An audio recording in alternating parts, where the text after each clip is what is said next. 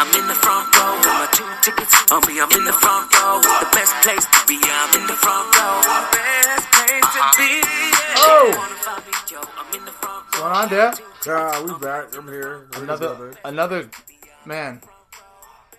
good week of sports, let me tell you. But we took a week off. We did. And you know what, to be honest, I think it was kind of accidental. My dad was going crazy, and I was like, oh, crap. I was like, we didn't do the podcast today. So, but... we here this week. We got some fire for y'all. Dude, okay. Like, you got March Madness getting ready to go. And I know you're... That's you all. That's all you right there. And that is me. You know that I'm hyped. These conference tournaments are going on right now. Yeah. It looks like UCLA won today. They pulled it out. It looks like they're probably going to make it into the big tournament.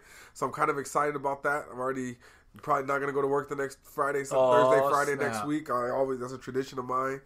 Take those 2 days off, first 2 days of the tournament, and just have all the games on. I might go to a bar this year and just have every single game on. And it's always more exciting when the team you root for is in the tournament, too. So the fact that UCLA looks like they're going to be in it, I'm kind of excited about that. But, yeah, it's been some good games, and it looks like UCLA is going to make it. Who's the favorite? Duke again, right? Right now, honestly, no, not really. Duke, it's up in the air. This is a year where there's not really any dominant teams where you can just look at this team and say, is that kid Grayson Allen going to get drafted? They say he's going to get drafted probably, but I don't know. He's not going to be a lottery pick. Maybe late first, maybe early second. He's not going to be a lottery pick. I didn't even think. I don't think he's going to be. I don't think he's. Yeah, maybe possibly. I don't think he's going to be special. He's not going to be anything. I don't think he'll ever be anything. But he's crazy though. He has a little dog in him. Well, I don't know. That dog or whatever the little antics he's doing, that's not gonna fly with these NBA players. You try to trip on these NBA players especially after they know how you were in college. Oh yeah. If you try that now, gun for you. One of these dudes is gonna attach your chin up real quick. They don't care. They're gonna knock you out. They're gonna try to. They make too much money to care about a $50,000 little fine. Exactly. Yeah. So in missing 2 games, cool. Go ahead and trip me, Grayson Allen. You're gonna find out real quick. This ain't NCAA in college where the players are scared they might get kicked out of school or something for fighting you. NBA players are grown men. You trip me, we might have a problem. Yep. So. All right, well, before we get into the NBA, let me just clear the air real quick on some quick note on boxing. Canelo Alvarez took another test today, passed it. He passed his test, no clenbuterol in his system, which is what he tested positive for in Mexico. With trace amounts, meaning very minimal levels, that correlates with a contaminated piece of meat. My thing is clenbuterol is all over meat in Mexico. My thing is this. We talked about this. I don't think he cheated, but I'm saying still, if you know the meat is tainted, why even risk it? It's gonna be the biggest fight of your life. Why even risk it? What if Canelo's, because he has this big entourage. And you even said it. He has his own farm, right? Yeah. He has plenty of money to get the meat wherever he wants. I mean, Chepo, the older of his trainers, he used to be a butcher, so it's like he knows meat, especially meat in Mexico. So. Yeah, I mean, there's 2 sides to it. I tend to lean that Canelo did it by accident, but I mean, you got to be smarter than that. Like even in the NFL when they played out there recently, I think they put out a warning letter to the players, like there is clenbuterol in the meat out there. Do avoid this and avoid that because it will go against you if you fail this test. You will get suspended or fined or whatever the penalty is. So. NFL players know, like Canelo, you were born and raised in Mexico, bro. You should know that. So there's because his levels were so small, that's why they're like, okay, yeah, it probably did come from the meat. But also some people think like, well, what if this dude was just cycling off?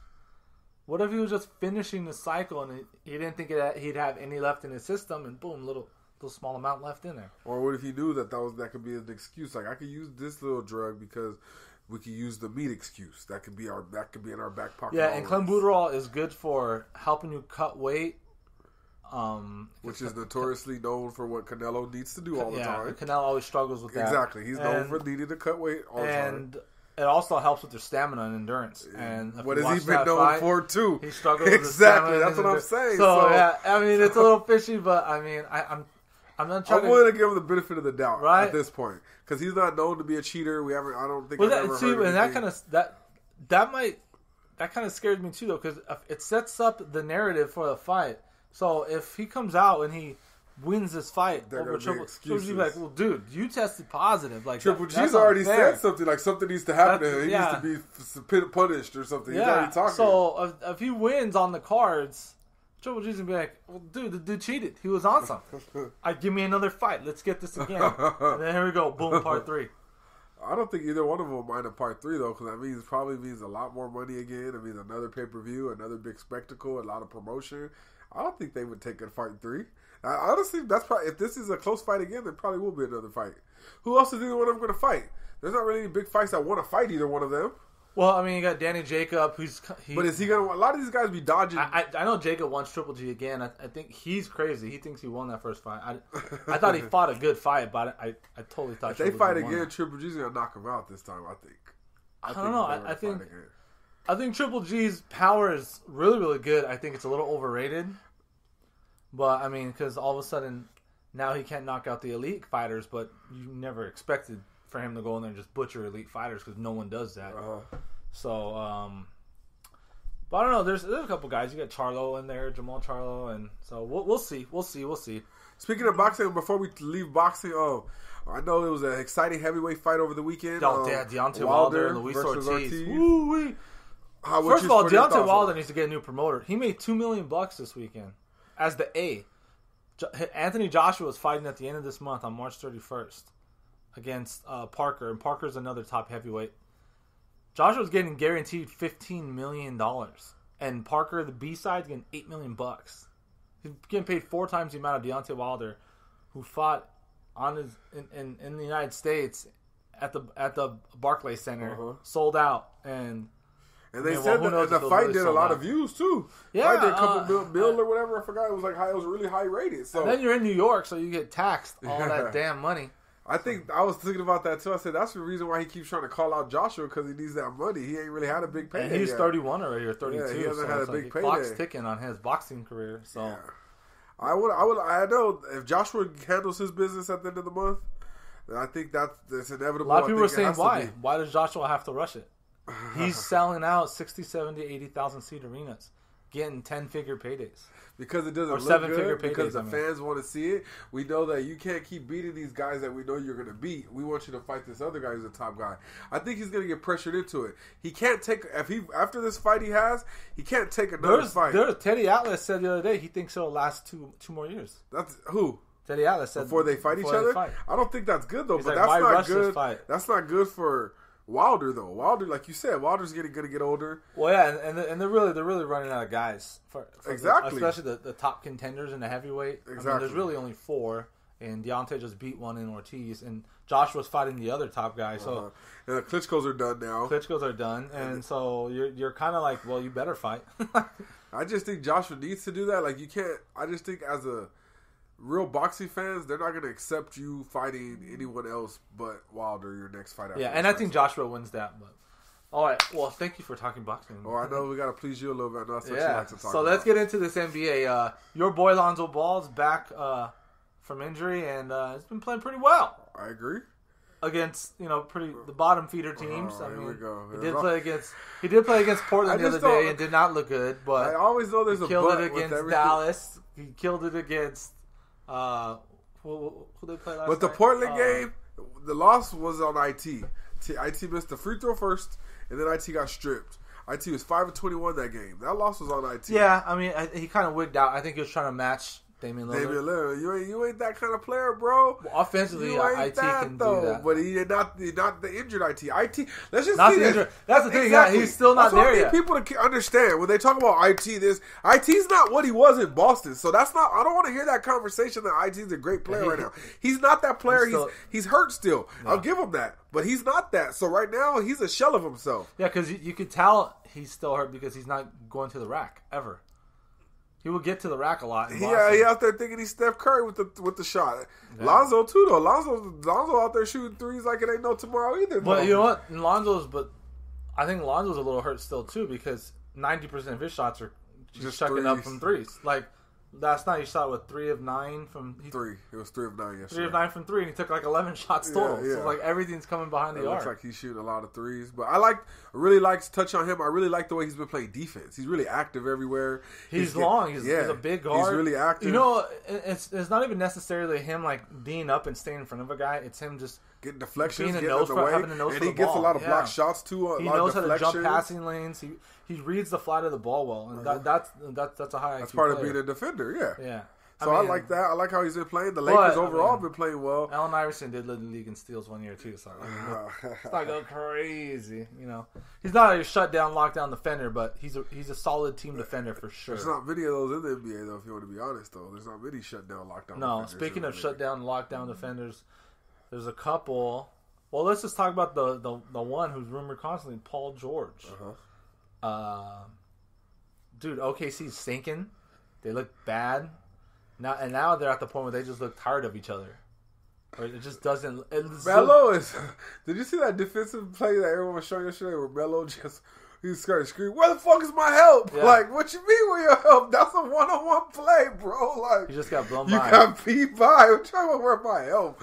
Like, I don't. That's like a classic. Like, I think Melo next year goes wherever LeBron goes.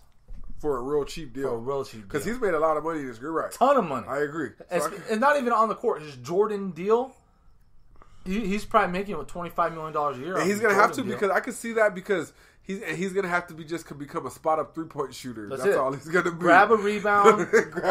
On defense, you're right. Grab a rebound. Average 15 points a game and 5 rebounds and your money. Yep. Sign for the veteran minimum or the what's the mid-level exception, $8 million.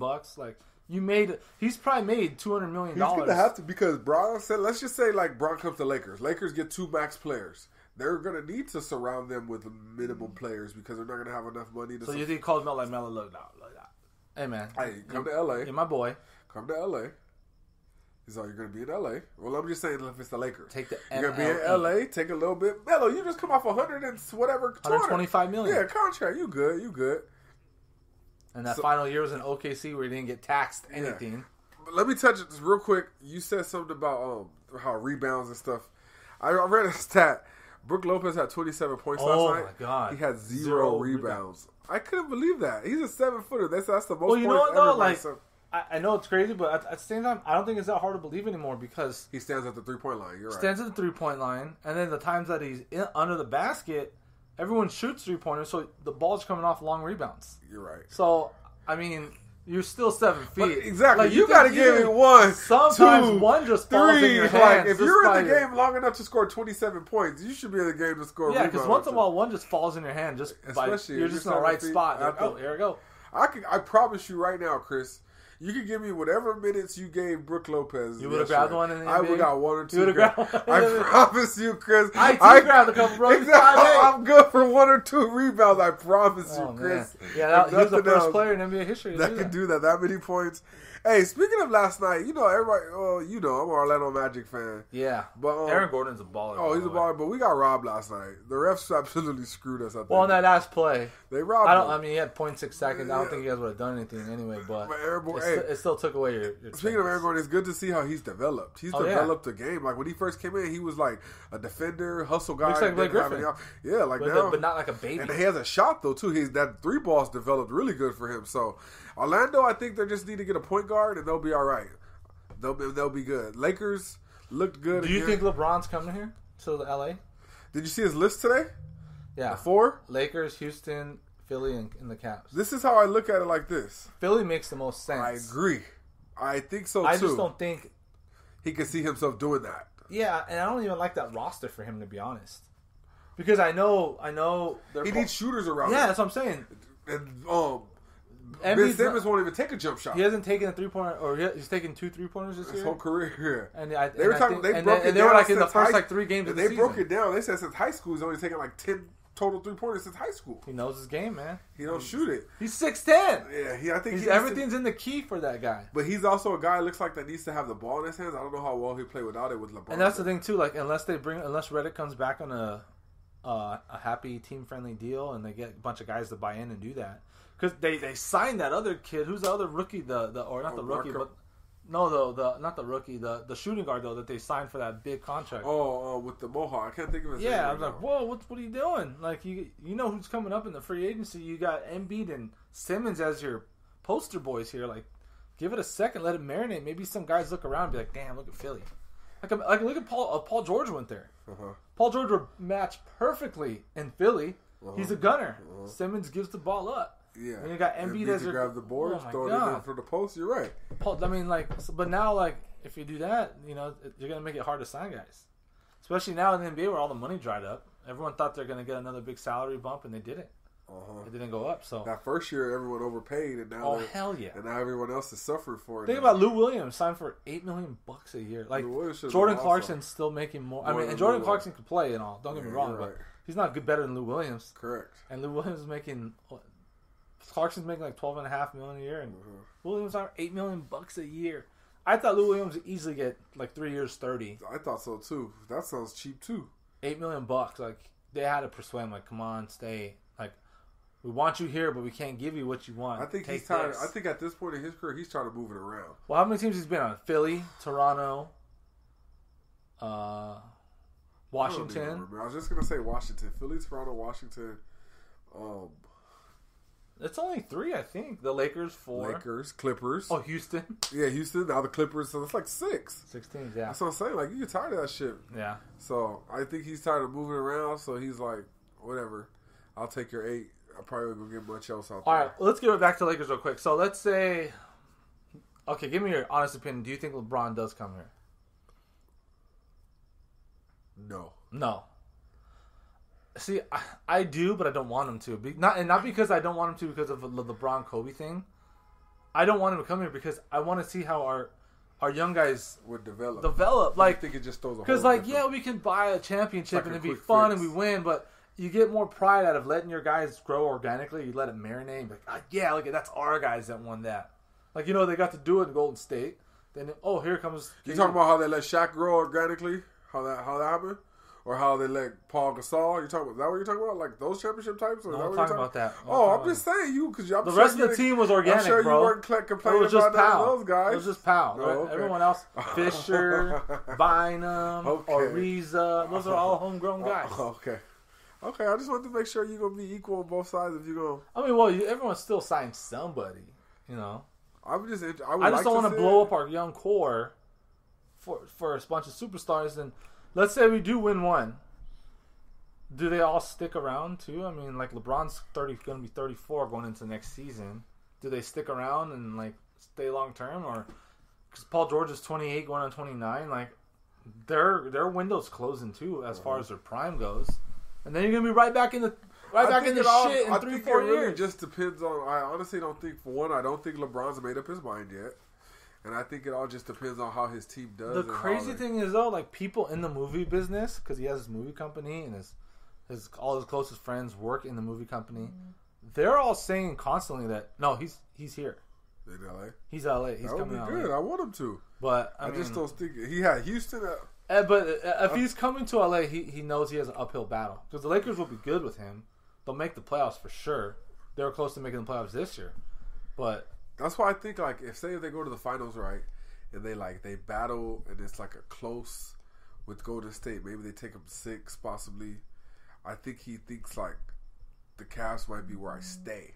Like that's where I'm leaning right now. I'm leaning that towards him staying in Cleveland. Yeah, I mean, I don't think he does though. I don't think that Cleveland team's that good. I just lean on him. I think he might think they can make some moves or something. Because if we got to see how they look when Kevin Love gets back. Yeah, that's true too. Because Kevin Love still hasn't played. Yeah, like that's a big play. Kevin Love's coming back. It's a big factor. A perennial all-star on the back. So when Kevin Love comes back, but who knows? That guy's a head case, and you know, like I know who's a head case? Kevin Love. Oh, you know, and I know he has an issue, and you know, I'm not judging anybody. I know it's tough for a lot of people, but you can't really depend on Kevin Love in the playoffs anymore. Because he's melted down a couple times, where it just I'm not willing to say that.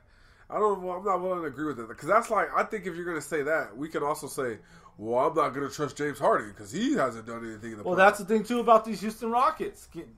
They're not going to play at the same pace going into this. Not going to happen. You're right. So everything comes to a screeching halt in the playoffs. Big time. And now when the game slows down, you got Harden ball dominant, you got Chris Paul ball dominant. Right now it's fine because the ball is moving, but will it move the same way in the playoffs? I highly doubt it because every possession is that much more critical. So you got to slow the game down. So how do they look with a slower pace? You know, is Harden going to go one-on-one with everybody? So I mean, I think Houston could. I think a scenario with Houston could be like, damn, they just got rocked real quick. They got bounced out in 5 or 6 games by OKC. I don't think OKC. I hope OKC doesn't make the playoffs. I'd be so happy. Oh, because you just want everything to fall like I don't want, dude. I honestly don't care if they get Paul George. I'm telling you, I like our core that much. But if they did, I mean, and I wouldn't even mind them signing back IT a 1 year, $10 million. I told my friend that yesterday. 1 year, $10 million. I said if they don't get the 2 superstars, I think watch for IT to sign back on a 1 year cheap proven deal. Like he was 1 year, $10 million. Yeah, and then try to kind of ball what out, Rondo did, but he didn't prove it. But Rondo just doesn't. There's certain skills he don't have. He's not a scorer. He can't put any points in the basket. No, like he's an. What was that one game he had this year? Like 2 points, 28 assists. Yeah, like he's an elite. He's an elite passer, but he's not. He doesn't give you. You don't scared of him at all. So no, that's why he's never going to be on that team. I feel like as a championship team, he was good on that team with the big 3. Well, yeah, 3 Hall of Famers. Exactly. But as him trying to be on a young team and be that one of the catalysts, nah, because he doesn't score enough for you. Is Anthony Davis? Haha, we've been to debate. Is he going to be the best player in the NBA by next year? No, LeBron still got another 2 years, and I think KD still got that after that. I still think I'd rather take DeMarcus Cousins over AD. No way. I still think AD is just too injury prone. I told you, we talked about this. You said he wasn't. He's gotten hurt twice since I told you he was injury prone. He hasn't missed more than 17 games. Yes, he has, though. That's proven that he has. No, he hasn't. You said that, but he has. When? But he has. Anthony Davis has definitely missed more than 17 games in the season. Maybe the average is he hasn't missed more than 17 games in the season. He missed 20-something in one season. He's missed Anthony Look, Davis. Bottom line is DeMarcus Cousins can't do what Anthony Davis is doing right now. Putting up 50 and 25 or freaking like Wilt Chamberlain numbers. Like, Cousins is not doing that. But Cousins is really freaking good. He's a beast, but AD's the man, dude. AD's a top 5 player. Maybe top 3. Maybe top 2. I don't know, man. He got top. I'm not for me. He got number 1 under 25 I don't think he's old. done it. I don't think he is. Yeah, he's definitely missed more than 17 in the season. Yeah, he's played 64. Then he played 67. Then he played 68. Then he played 61. Oh, then he played 75. Then he played, now this so far this year he's played 58. So like I told you, he's only played 1 season over 70 games. That's not reliable. If you're my superstar, I need you there more than that. That's why his teams haven't been doing good. If you're missing, let's just say he hasn't even played 70. Yeah, if you're missing 13 to 15, games. that's a lot of games. And if you're the best player, that's impact. That's like, you know what I mean? Yeah, you can that's go like 3-12 on those runs and then take like that's what I my only beef with him. And I feel like it's consistently he's getting hurt, a little nicked here, missing 4 games here, missing. I like LeBron don't miss nothing. KD, when he don't miss nothing. Like these guys, Curry had the problems early in his career. I hope Anthony Davis can rectify it because remember Curry was the same way with the ankle issues. Yeah. Ankles was killing him. They're actually considering for a while Monte Ellis or yeah. So like, I mean, they made the right decision. That's how I look at Anthony Davis. Like I hope he figures it out. I also think a lot of things with him is how he grew so quickly. Maybe his body's still trying to catch up to that. Yeah, he was like a point guard. That's why he has the guard skills, and then he grew like 6 inches one summer or something like that. Yeah. So I think maybe that might have something to do with it. But he's nice. Don't get me wrong. He's really, really good. But I just feel like his injuries overlook everything for me. Yeah. All right. What was I going to ask? Julius Randle. Man. Turned into a monster. Beast, right? Julius Randle trying to get that check. He said, 20 and 10 since he's been you a don't starter. want to give me a check, it's cool. Somebody going to give me a check this 20 and 10 season. since being a starter. Balling. So they don't want to give me a check. He could have been doing this from the beginning, but they wanted to play little funny games with his salary structure and whatever it is. That's why they didn't start him. He should have been started from day one. They're playing games. Lakers could have had more W's. Yep. I'm just upset now because I see how good the Lakers are playing, and like it just makes me mad. Like, what if Lonzo didn't get injured? What if Ingram didn't get injured? Like the things that could have happened. What if they didn't make that trade? Yeah. What if they if they were? Because I feel they would have been. I think they would have been closer if all that didn't happen. So they wouldn't have made the trade. Because right after they made the trade, they lost 3 in a row. Yeah, and it's not because they sucked. It was just because now you got to learn how to play with. Correct. Nance was your best defender on your team. Mm-hmm. Clarkson was your averaging 18 points a game off the bench. So now he's gone, and now you head into New Orleans. Like you're screwed. You know, like you head into some pretty good games. I mean, they lost. The Dallas game was the one they should have won. That was the first game with IT, and IT actually played well in that game. But I mean, yeah, Lakers are kind of exciting to watch. Yeah, they Surprisingly, I like watching them. I like to watch. I actually watch their games. I think everyone slows down on when they beat the Spurs. I'm like, well, Aldridge and Kawhi didn't play both times, so yeah, the 38-year-old Pau Gasol out there trying to like hone it in for the Spurs. It's not going to happen.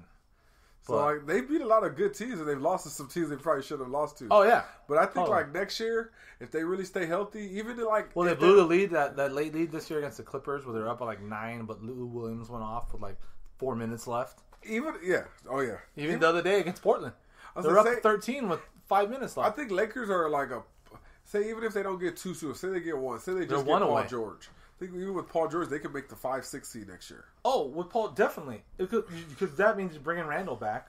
Probably. And you're probably re-signing IT to come off your bench for $10 million. I like that another year developed of Lonzo, another year developed of Ingram, another year developed of Randall, another year developed of Josh Hart, another year developed of all these guys. Kuzma. Oh yeah. Hey, tell me about my boy Zubac though. Hey, Zubac. Tell me about my boy Zubac. Why don't they let him? I don't know why he hasn't been playing all season. Go free. That's why I said, why'd you guys get Andrew Bogut? Zubac could do whatever Bogut's trying to do. That's what I was saying the whole year. Zubac was balling. Now people tell me you're crazy. Zubac's I thought it was crazy. Like, no, Zubac was balling last year. Zubac was playing last year, so I always thought that's what this season. Like, I was so confused I think they actually thought they could make a playoff run. That's why. I was just confused with the Lakers because last year I saw Zubac balling. Last year we know what Randall could do. And then this season I come in, I'm thinking Randall's going to start, Zubac's going to come off the bench. I thought Nance wasn't going to play really at all. Exactly. And now it's like totally flipped. I'm like, I remember I was like, they must have had something happen in practice that we don't know about. Because, Nance was starting, Randall coming off the bench, Zubac's getting 0 burn. I was like, wow. Yeah. Zubac's a good player. Thomas Bryant. Yeah, Zubac's a good player. I know it's only the G League, but he's lighting it up. Zubac's is... Yeah. Thomas Bryant. In the G League, yeah. Thomas Bryant in the G League. I kind of remember him from Indiana. Like, I remember him from Indiana. He was cool in college, I'm talking about. But I didn't know he could shoot like that. He was shooting a 3-ball. Like, I didn't realize he had that in his game. He lights it up in the G League, so... But that's what you want to see. When you send your NBA guys down there, you want to see them light it up. That's how it should be. Yeah, so... Yeah, like you said. You've been going to these games, right? Yeah. How's that been looking? I mean, it's fun. I go to see Thomas Bryant, and he never disappoints. Not even that. Like, he might not have, like, the best shooting night sometimes, but his energy is just always crazy. How's Lil Peyton? It's good. He's quiet. I mean, he stroke it a little bit. I seen him at Oregon State. He's good. He's known for his defense, you know. So he's a lockdown defender. I remember in college. So. But we'll see. But... let's close it out. Spring training baseball is going on. The Dodgers, Kershaw faced Ohtani the other day. Ohtani's struggling at the plate. Kershaw didn't have anything nice to say about him. He said he didn't choose us, so good luck. Good luck. The meeting was a waste of our time. Oh yeah, I read the article today in the LA Times, and Justin Turner said he flew in. The other guy flew in, and they're like. It sounded like he already had made up his mind. Like, why did he even take a meeting with us? It was whack. Seemed like they were all bitter about it. Yeah. Don't be bitter, Betties, because he didn't choose you. I'm just glad he struck him out. So we got some, March Madness is around the corner. That's next week. Started next week. Sunday they pick the brackets. The next Tuesday, actually, the tournament starts on Tuesday. You're gonna drop some knowledge on everybody. Let them know how to bet and who to bet for. Yeah, we can do that next week all day. So, all right, guys, that's our show. In the front row, InTheFrontRow.com. Catch us. You can find me on Twitter at C_Rod Sports LA. C_Rod Sports LA. Find me at Mr_D White on all the platforms. Check us out. Not only our podcast, but all the work that we do. We be out there. Shireen be out there. All these high school events, different college events. YouTube on our YouTube page, we got interviews from some of the top high school players, college players. We got some referee interviews and different things. There's a lot of different things to check out. So check out the YouTube page, In the Front Row. Subscribe. Every week we upload our podcast on there. We always got new videos. We got people all across the country working for us that go to different events, writing different articles. So yeah, check out the website too, InTheFrontRow.com. That's where the articles are, blogs, everything. Holla at us. See y'all next week. Peace out.